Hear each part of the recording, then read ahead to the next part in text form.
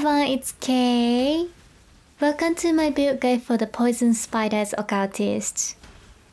This build is one of my endgame builds that you can transition to after saving up currency to buy the required uniques. It uses Arakaali spiders and Profane bloom for fast map clearing, as well as poison stacking for bossing. Note that the build can be difficult to play due to the spider summoning mechanic. After the showcase, I will talk about the key features of the build, the passives Ascendancy and Pantheon, and gear including gems and links.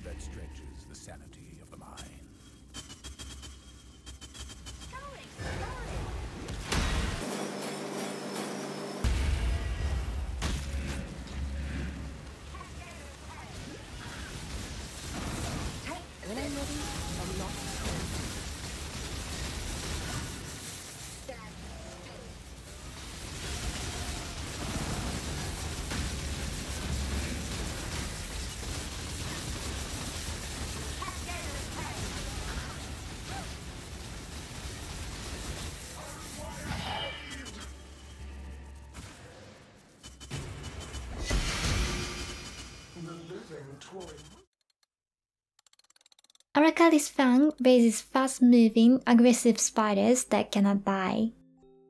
They do physical and chaos damage and have 100% chance to poison.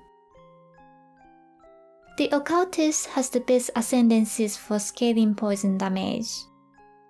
She also gets an extra cast, and Profane Bloom makes enemies go pop.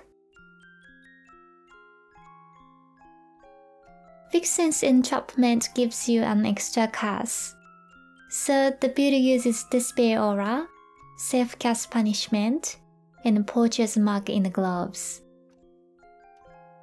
Speaker's Wreath blocks killing hits from your minions because they cannot ignite, so monsters can only be killed by poison. This counts as a player kill and will proc any on-kill effect, such as recovering life or raising spiders. Carrion Golem is the only support minion.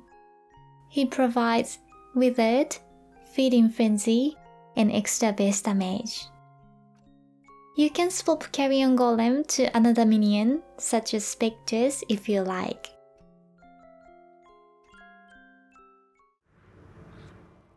To summon spiders, cast Desecrate to make corpses, hold Divine Ire, and use your Writhing Jar flask.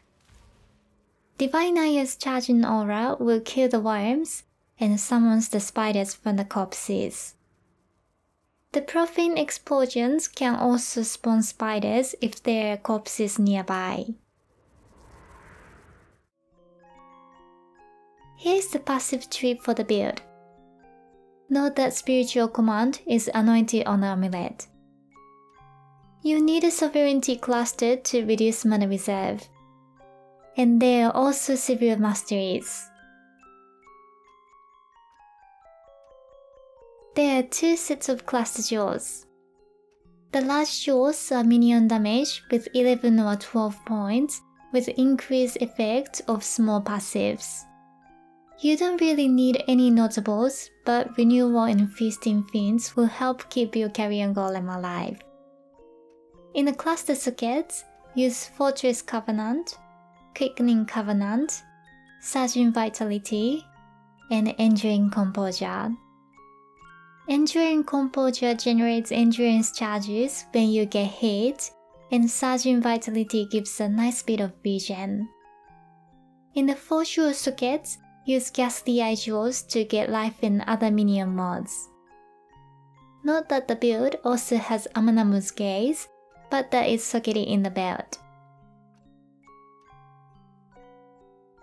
For the ascendancies, Malediction gives an extra cast, increased cast effect, and debuffs enemies.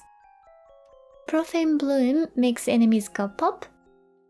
Void Beacon reduces enemies' resistance and life regen, and Withering Presence gives Chaos Res and Withered. The Pantheons are Lunaris and Writhing for avoiding damage and refilling your Writhing Jar flask. Here is an overview of the gear including gems and links. This build requires Arakaali's Fang, Speaker's Wreath, and Writhing Jar. The other uniques are also important, but you can get them later. For the helmet, use Speaker's Wreath with the Spirit's Offering enchant. The gems are Despair, Blasphemy, Convocation, and Desecrate. For the body armor, look for Recover Life on kill. Enemies that die from poison will count as your kill. Note that the body armor doesn't need to be 6 linked. The gems are 1. Skitterbots linked to Unbound Ailments, 2. Malevolence linked to Generosity, and Unlinked Spirit's Offering and Punishment. For the gloves, use Vixen's Entrampment. The gems are Poacher's Mark, Flame Dash, Divine Ire, and Enhance, which will double the chance to get Frenzy charges from Poacher's Mark. For the boots, I recommend +2 to socketed minions, which drops in Delve. The gems are Carrion Golem, Feeding Frenzy, Multi-Strike, and Withering Touch. The weapon must be Arakaali's Fang to raise spiders. The gems are Predator, Multi-Strike, and Minion Damage. For your offhand, I recommend a shield with lots of life and resistances.